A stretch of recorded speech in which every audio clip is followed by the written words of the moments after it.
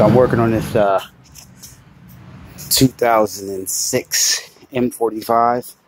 A lot of stuff is already taken off. All the harness because I was going to do the motor. It has a rod knock. It's a vicious rod knock, and it's almost like a common problem. Just show you guys the car. It's a really nice car, but so we got the Infiniti M45. I think it's a sports model. Doesn't matter, honestly. But you know the difference because this one has 19-inch, 18 inches the base model. So I was actually going to just do the bearings. I saw a couple of people change the bearings only. I ordered these from yeah, I was just going to change the rod bearings. Ordered these off eBay. You know, of course, putting them back. I'm going to lube them up, as you can see here. So bearings, cams, lifters, valves. Because you don't want to just dip them in regular motor oil. This stuff is supposed to do the trick. But anyway, I took my oil pan off without removing the engine, as you can see. That's what I did. Pretty much took off the cross member. I loosened up the, or I took off the engine mount bolts, and I just jacked it up from the transmission to get it high enough. Now, when doing that, you have to remove the oil pump bolts in order to get it off. Well, actually, like the strainer, it's not the pump; it's actually the oil strainer. It's here. You have to remove its two bolts here. It's a 212s and a 10mm here. You have to loosen it up while the pan is hanging. If not, you will never get it off. You know, you'll never get over that frame. Just jack it up, and it slides out now. Like I said, it's a rod knock. I haven't even looked to see which, you know, which cylinder it is. Pretty sure it's more than one. Let me show you what's inside this pan. So I just cleaned out this oil pan here and just dumped the oil in it. But look at all this metal debris. That right there is an indication of, I think I'm going to change the whole motor. That's a lot of metal shavings.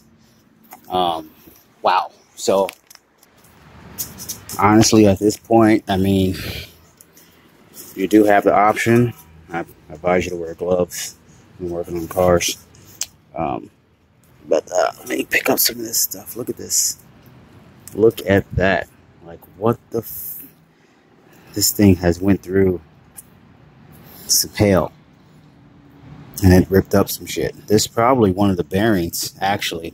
Because it's kind of, yeah, that's what it looks like. That's what it feels like also. It's pretty thin.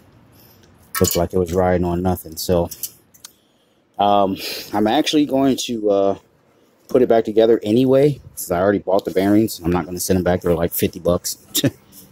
I'm going to put the motor back together. I'm going to try to clean this thing out as good as possible. That is nasty.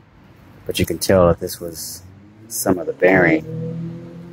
Just wore out. Got really thin. The form says that these things,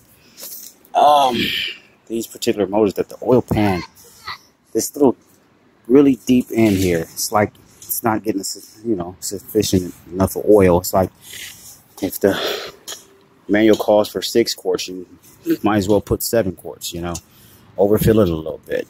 Or you can kind of modify it and find a more shallow oil pan. Maybe that'll help, but yeah, I don't have time or money for all that. So I'll get out here and try to get on this thing when I can. So yeah. Let's see what we got.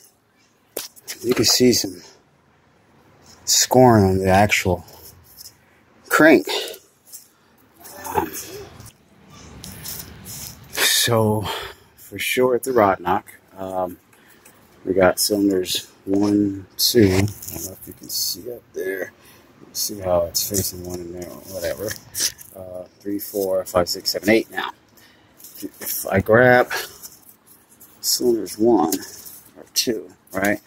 There's no movement, no play. But look at this. Look. You hear that? Look at that. Look at that. See that? there's your rod knock. So you can imagine with this thing going at, you know, 2,000, 1,500, 1,000 RPMs. Look at that. Ooh. Look at that. So I may get lucky. We'll see what happens. The other ones are not making noise. I'll change the bearings and all of them anyway. And I'll make a part 2 video. You know, to see if we got lucky. And once I take it off, I'm going to inspect the crankshaft. See if it's all scored. Which it very may, well, you know, very well may be scored. Just going to hit that with a little sandpaper and a polished cloth and try to, you know, clean it up a little bit. If it's a really rough surface, try to smoothen it out some.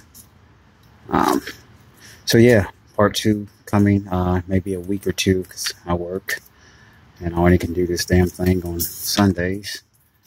But yeah, there it is. Fucking rod knock. Damn bearings, them wore out. Not getting sufficient enough oil, possibly. And just wore them out. Look at that. That is fucking a lot of play. Whew. Alright. I'll try to get back to you guys soon. Thanks for watching.